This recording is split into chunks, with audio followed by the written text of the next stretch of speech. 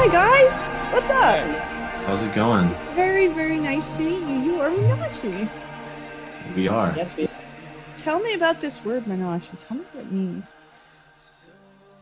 It's a woman's name. It's a feminine name of Indian origin. It means woman Oh, with fish like nice. a. That's Yeah, excellent. you know, Love three it. dudes in a band need some like that's what I've been saying from the onset. Okay. Helps take the edge off. I set up these chats, so this was the idea, right? So like 15 minutes. You tell me about the wild stuff that's happened in your day, just crazy random stuff, and then we'll go over the song you guys sent me. Sound good? I've got a timer. All right, timer's going. 15 minutes. What is the craziest thing you've seen? The craziest thing. I mean, I saw a dead rat on the subway the other day. Whoa. That's like pretty run of the mill New York stuff, you know. Maybe I'm a nerd to it. Maybe what? Maybe I'm just a nerd to it. Maybe that is a crazy story, but I think I would say prices of oils. If that makes sense. Just looking at different prices of oils at the supermarket. Looking at $9, $15, $35 for pumpkin seed oil. Thought that was a little crazy. Yeah, the prices in the supermarket are a little nuts. Yeah. We're such crazy people. We're just wild people, right? Sam, I was asking what's the wildest thing you've seen, probably because I live in Portland and there's constantly wild stuff going on here. Yeah, what's something wild you've seen? Let's see. I mean, I see wild stuff all the time.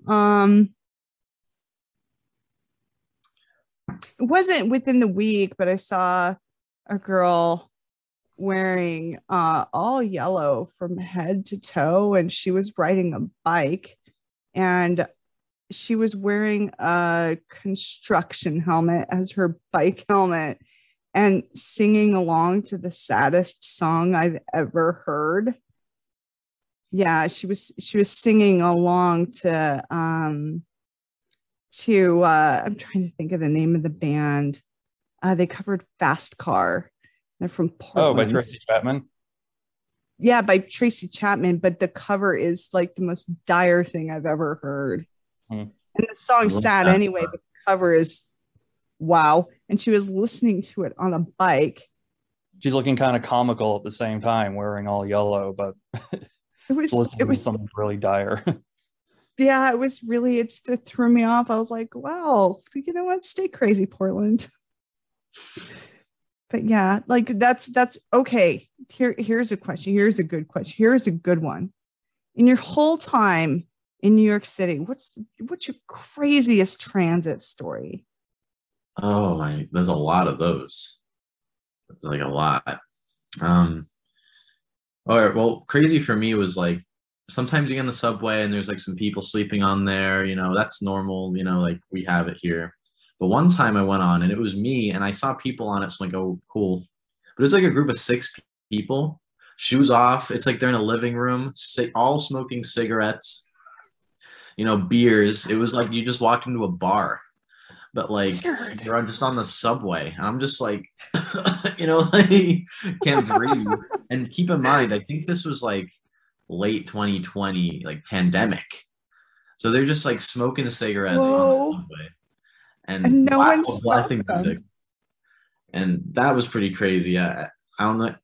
You know, you see that type of thing in a minor way on the train, but like it was like a party.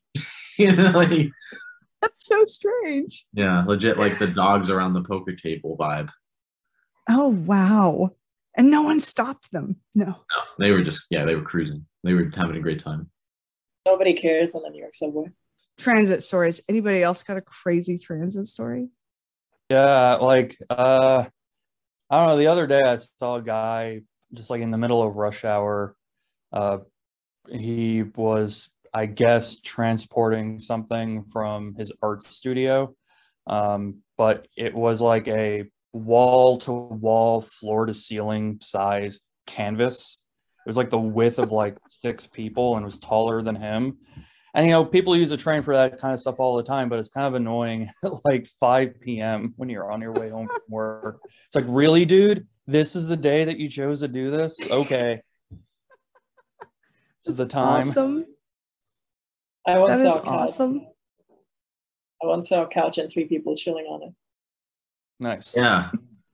A couch with 3 people sitting on it on a train. Chilling as if it were their house. Wow. Oh, so this wasn't a week ago, but it was a month, like a couple months ago, and I actually got a recording of it. But a person came on the train without a mask, and like the woman next to him was like, "Could you please put on a mask?" And he was like, "No." And then basically, within the next 10 minutes, the train erupted into this like, "Get off the train! You know, what are you doing?" And he's just like telling people, "Oh, it's just a virus," and you know, everybody's like yelling at him. There's like, I remember at one point the guy was like, "I'm exercising my freedom," and some guy replied, "Why don't you free yourself into an Uber?" You know, like, which I thought was really funny at the time. Oh, that's awesome. But I don't know. So awesome. Especially since the pandemic began, I feel like the subway has just been a very like people used to say like the city's like this where you kind of like you don't say hi to your neighbor, you kind of just walk by. But the subway is super turned into that. You're kind of just like in your own personal world or bubble, it feels like these days. Super impersonal. Yeah. Yeah. How has the pandemic changed New York City? I haven't been since like 2007, but I bet it's changed it dramatically. Yeah, more outdoor dining options, you know. Pleasure. Yeah, less parking. Less parking. Oh, that's funny. But yeah, they've been blocking off streets in certain neighborhoods, especially on the weekends, and that's been a good thing to come out of the pandemic. They've been blocking off streets? Yeah, for people to just like, you know, chill. It's almost like a pedestrian area. You can just sit on the street and have your food and enjoy with your mates. Oh, that's pretty nice.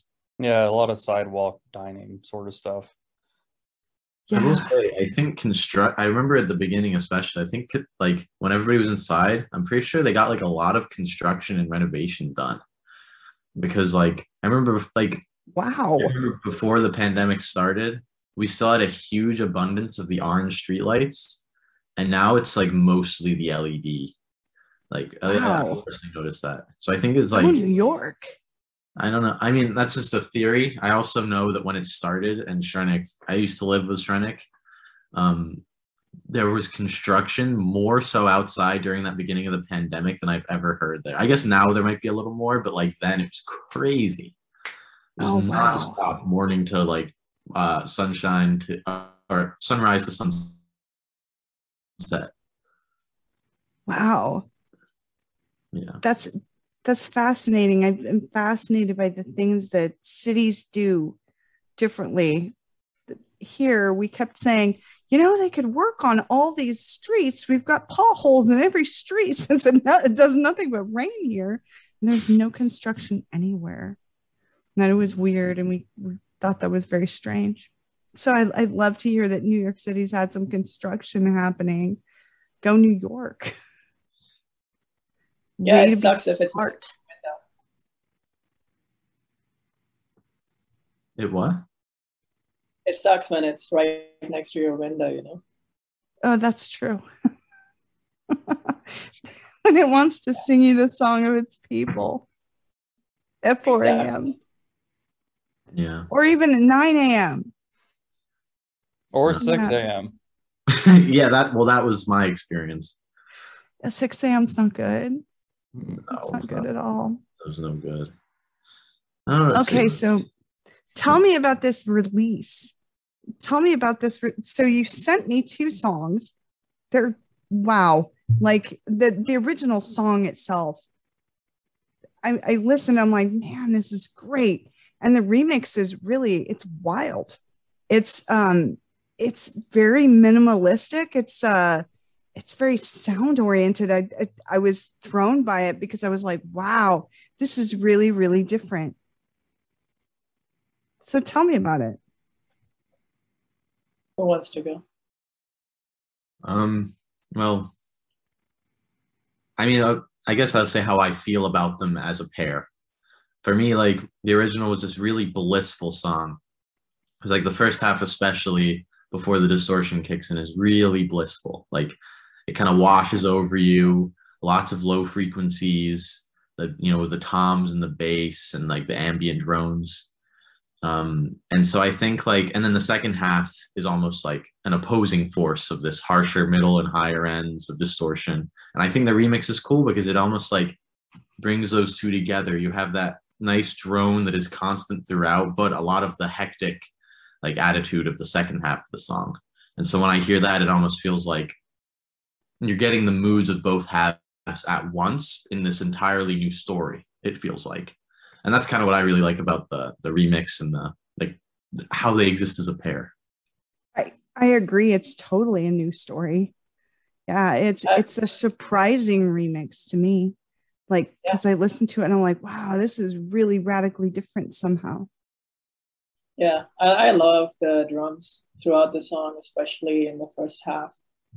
How it's almost like a disco song of Four on the Floor, and the flourishes on the different drums, you hear it getting panned from one ear to another. And I think that's a good takeaway for the first part. And, all credit to Steve for nailing that. That was recorded in one take, by the way. No metronome, one take. So that's just all Steve playing it as a live band in one take. Nice. Yeah. And I love the melody behind it too. Like just as driving as the rhythm is, sort of just how melodic it is. And I really enjoy in the remix the way just to kind of like, riff off of what Liam was saying about opposing forces. It's very drony and it's almost ambient in a way, but there are all these moments where the melody sort of, comes up for air and then, buries itself again. And I think it draws a lot of energy from that contrast. And, just to give people an idea, that remix was done by Simon Scott from the band Slowdive.